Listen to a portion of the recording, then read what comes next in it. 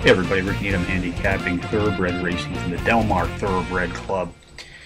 On Friday, July the 29th, this is my Equibase Winter Circle Southern California Thoroughbred Racing Report. Let's go to race 7 feature this afternoon, folks, 7 p.m. Pacific post time. Just a reminder, on Fridays in the summer at Delmar, post time for race 1 is at 4 p.m. Normally, during the rest of the racing days here at Delmar, post time for race 1, 2 p.m.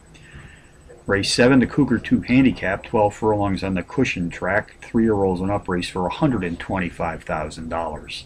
Contenders number 1, Bourbon Bay, number 4, Setsuko, number 6, Dahoud, and number 8, Oil is Black Gold.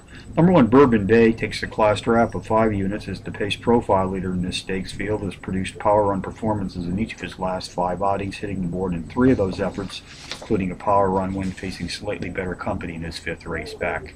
Number 4, Setsuko, the morning line favorite, has turned in 4 consecutive power runs, including back-to-back power run place finishes facing better company in his 2nd and 3rd races back. Race 7 summary, number 1, Bourbon Bay, tops my contenders list, which also includes number 4, Setsuko, number 6, Dahoud, and number 8, Oil is Black Gold. That's 1, 4, 6, 8 in the 7th for Delmar, the $125,000 Cougar II Handicap. Bonus long shots, Woodbine, race 3, the 8-to-1 shot. Number 5, Blindside Hit, the overall speed leader in this claiming field, sprinting at today's distance to 6 furlongs on the dirt. Mountaineer Park, racing tonight, race 2, the 10-to-1 Bomb. Number 3, Kokomo Gypsy, better overall speed, sprinting at 6 furlongs in the dirt than the favorite, number 8, Soup of Earl.